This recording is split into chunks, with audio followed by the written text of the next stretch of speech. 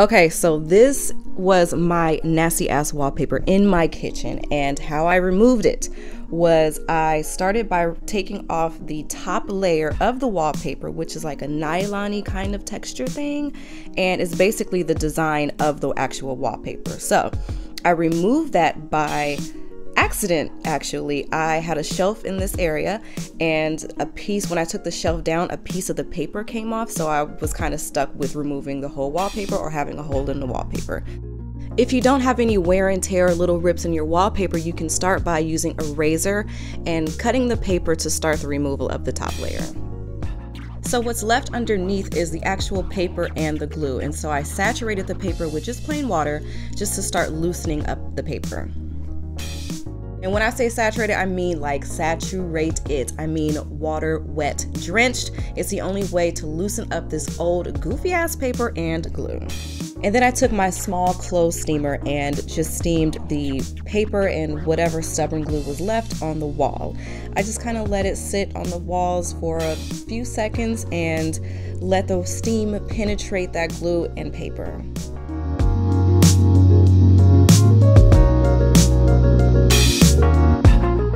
All right, now for the fun part, scraping off the paper and the glue.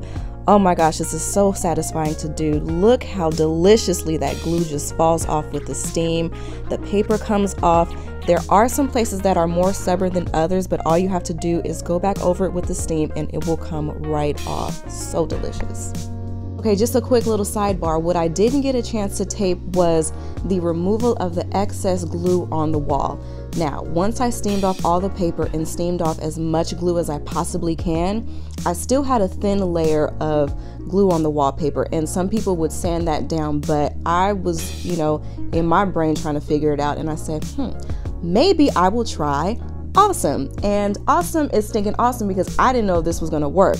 All I did was spray the Awesome on the wall, get an old sponge, dip it in some warm water, and then just scrub the rest of the glue off. I mean, it just came right off.